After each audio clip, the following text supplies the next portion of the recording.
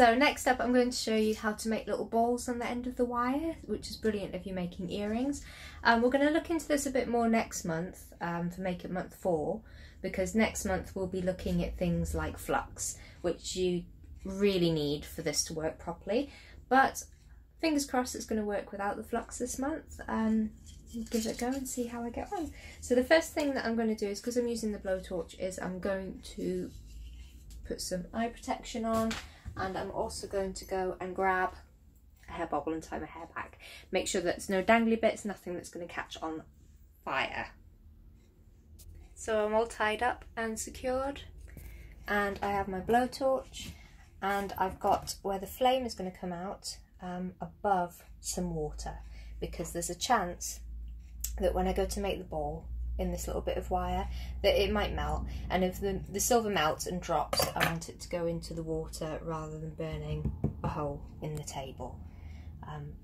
But beyond that, I'm ready to light it and get going. So I'm going to flip the camera around so you can see a bit better. Okay, so the blowtorch is on, it's directly above some water, and what I need to do is put the very end of my wire in the very tip of that blue flame. Just there. And I need to hold it at that spot until it melts. Which is easier said than done while also holding a camera. There it goes. So you've got a little ball. So I've quenched that in the cold water. I'm just going to fish it out a minute. You could use pliers to do this. The reason I'm fishing it out is because I want the next one to be the same size, so I want to keep that secure nearby so that I can check this one against it, but other than that it's the same again. So very end of the wire in the very tip of the blue flame. When it starts to melt, there it goes. I'm going to drop the wire down with it. I'll explain that more in a minute. So now I'm just checking the size. This one's a little bit smaller, so I'm going to go back in.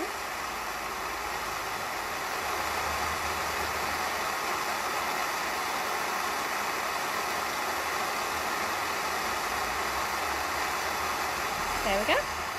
And there we go, we've got 2 bits of wire with nice balls on the end of them, which can either just be used for decorative effect or can be used as little stoppers, which is what I'm going to do, because I'm going to thread some little beads onto these ear wires.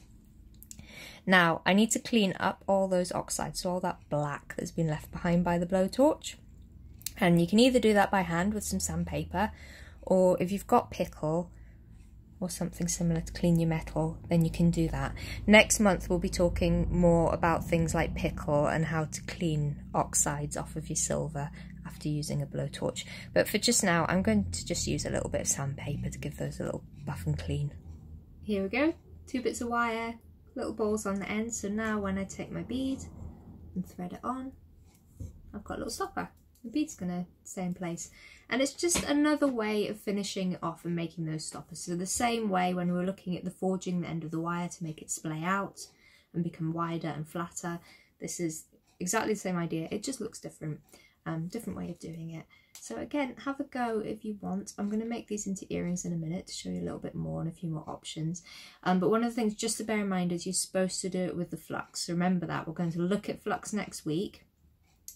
But because of the issue with the flux, you'll probably be able to get it to work with sterling silver. You probably will not be able to get this to work with copper or brass if you're not using flux. But if you've got some silver, have a go. This is 0.8mm round silver wire. So one of the things I can do is just leave it as is. I've got the little ball stopper because it is very cute, nice and neat. Or you can give it a little hammer and it turns into a coin shape, which is quite nice. So I'm just going to put it on the steel block, flat bit of the hammer.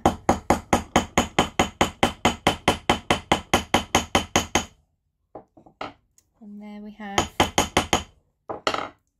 a little flat coin.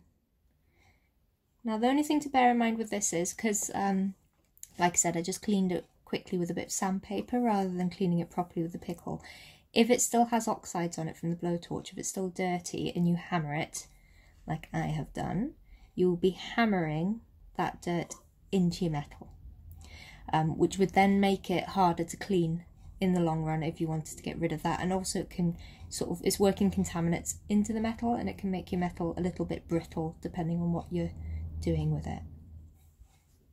The next thing I want to do is just work hard on these bits of metal a little bit, partly because I want them to be nice and strong when I thread them in and out of my ear, and partly because actually if the metal's really soft and you try and make a nice bend in it, quite often it goes a little bit wibbly wobbly. Whereas if the metal, if you've work hardened it and it's got a little bit of spring to it and you put a bend in it, the bend tends to be a lot smoother and crisper. So I've got my rawhide mallet, or you could use a rubber mallet, steel block, and I'm just hitting and turning, hitting and turning. I'm going to do the end of it as well. And I want to keep doing that until I'm able to pick it up and give it the ping test. Ding ding. So when I'm putting pressure on it there, it's not bending out of shape too much, it's giving some resistance, so that is good. I've work hardened them, I've popped the little beads back on, and with the other pairs of earrings we've done, I've been shaping the ear wire with the pliers. But this time I want to have a bigger curve, so I'm going to use one of the doming punches from the doming block and punch set that I showed you earlier on in the month. So I'm going to take this, I'm going to hold my bead so it's just nestled under the curve of this, and then I'm just going to push this nice and tight around the doming punch, nice and tight. And then same on the other one, nice and tight.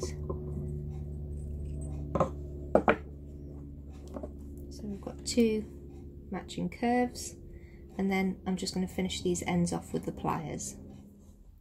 So I've got my snipe or round nose pliers. I'm going to hold them at the skinny part of the plier so that the end of the wire is just poking out and no more. Nice tight grip, and I'm just going to go dink and put a little bend in it. And there we go. So same on the other one.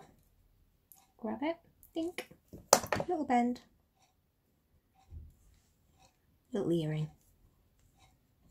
There's another really simple, really quick and easy, really cute way of forming some little ear wires. Take these out. And then if you can see, there's a little coin shape on the bottom holding this earring in place, little bead in place. So again, have a go. Let me know how you get on with them. And next up, I'm going to show you how to form some sheet metal into a ring band.